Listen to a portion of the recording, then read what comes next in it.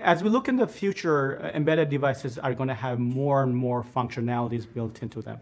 Intel Virtualization Technology can definitely help with that by allowing all those functionalities to be consolidated into single devices rather than having multiple devices do the same task. Here are the three benefits of virtualization for embedded. One is security, one is isolation, and the other is ability to migrate legacy software.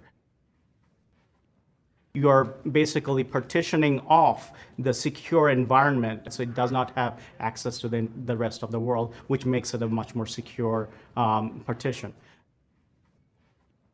Another instance would be sandboxing isolation within itself. With virtualization, you can actually deterministically assign resources to each of this partition as you see fit.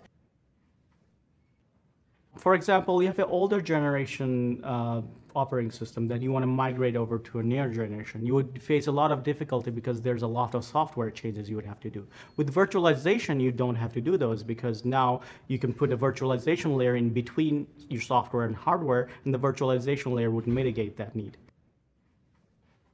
Intel Virtualization Technology has been applied in many segments. For example, medical, where there's a lot of disjointed machines working together. Your heart rate monitor, your display, your MRI machines are in 3 different systems.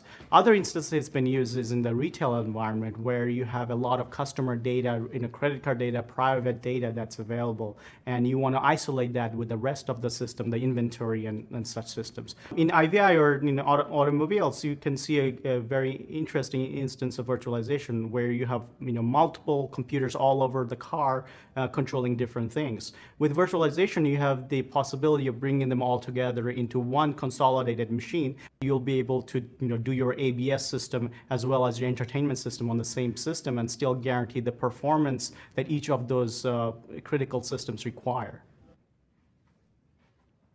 Intel Virtualization Technology, or Intel VT, allows multiple hardware acceleration or hooks in the Intel silicon itself to allow software virtualization to be accelerated and enhanced. So with Intel VT, you can save power, you can save footprint, and in the same thread, you can also, over time, reduce your CapEx and OpEx expenses for a much more efficient system.